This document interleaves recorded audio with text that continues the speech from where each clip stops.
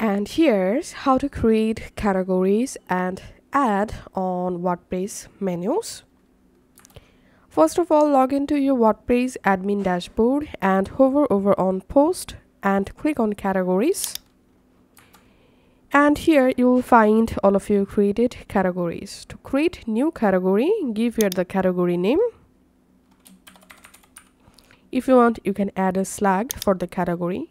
You can also select a parent category from here and then click on add new category. And here we can see my category successfully added. Now it's time to add this category to our WordPress website menu. So to do that, go to appearance and click on customize. And here currently we can see my website menu. And now here you have to click on menus and select your main menu or primary menu.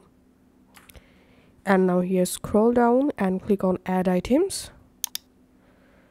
And here you have to click on categories.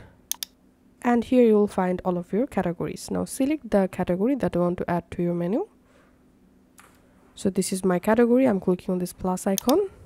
And here we can see the category added. Now to rearrange the category, click and drag the category just like so to rearrange.